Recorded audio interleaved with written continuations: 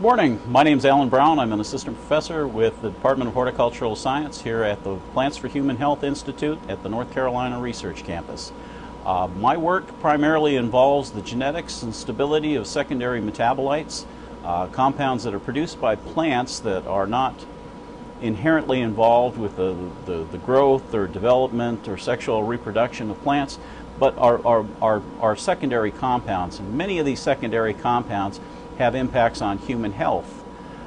We're interested in trying to understand how these compounds are produced by fruits and vegetables and how they have an impact on chronic diseases, particularly cancer, diabetes, and other disorders. About half of my work here is involved in broccoli. We're looking at compounds that have impacts on cancer and other chronic disorders. And about half of my work here is involved in blueberry. One of the projects that we're involved here is producing the first genome sequence of blueberry, and we're working with other units on the campus, including UNC Charlotte and the David H. Murdoch Research Institution, to try to produce a fully annotated, complete sequence of the blueberry genome. The sequencing of the blueberry genome is expected to yield new discoveries in both medical and agricultural research.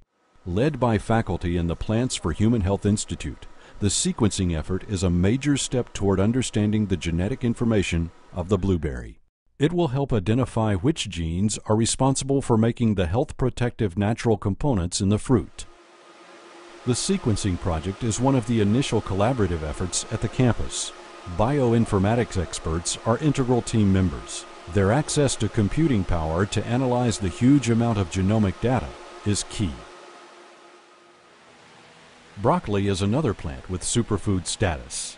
Here at the Institute, researchers seek to breed a better broccoli that packs an even bigger punch when it comes to cancer-fighting properties. Probably more studies have been done about the anti-carcinogenic nature of broccoli than almost any other fruit or vegetable.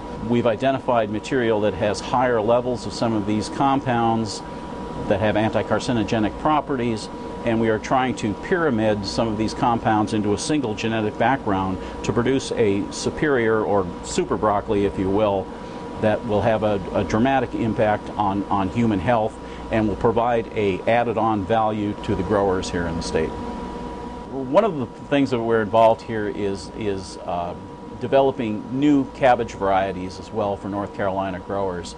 The Monsanto Corporation very graciously donated the former Asgrow breeding company's seed stocks to us, and we've been utilizing this material to develop varieties that are more adapted to North Carolina, varieties that are adapted to heat tolerance, that have some heat tolerance in there, that are resistant to black rot, fusarium yellows, and some of the other issues that we have here in North Carolina.